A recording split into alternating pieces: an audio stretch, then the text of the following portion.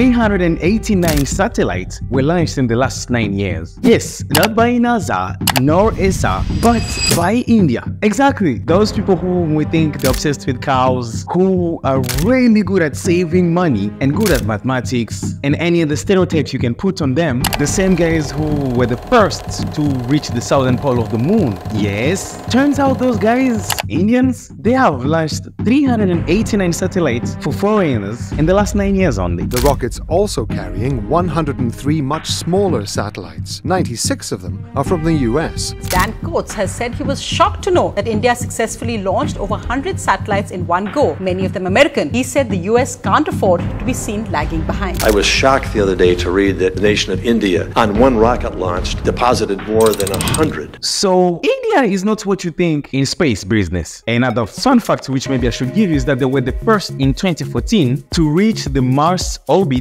on the very first attempt. And here's obviously I'm going to praise them, but let me show you why the Indian space program is really doing good in this area. Number one, they are low cost comparatively to all others. So India make their own launching vehicle, and as an example, the Polar Satellite Launch Vehicle costs only 15 million US dollar. That's in India. And then with SpaceX Falcon 9, the launching vehicle costs 62 million US dollar. You see, this is one of the things that I love India for. And even though India is still new, now they are known for their success always in the space program. Like they usually strike at their first attempt. So people would ask, why me, foreigner? I'm excited for the success of India when it's not my own thing. The reason is, to me as a Congolese, India is the example of a brother whom have been through exactly the same struggle which my country Congo have been through. That might be when it comes to colonization or being looked down or so many other ways people could look down upon. But despite all other stereotypes which might even still be there until now, Indians never back down and they'll always continue to prove themselves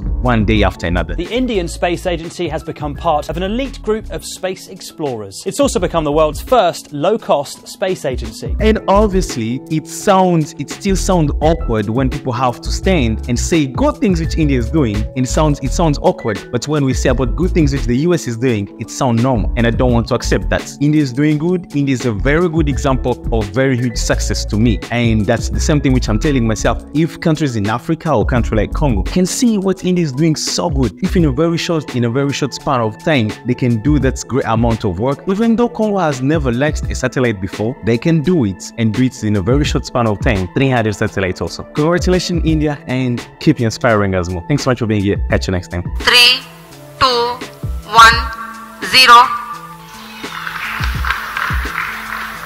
plus 5 seconds. Lift off.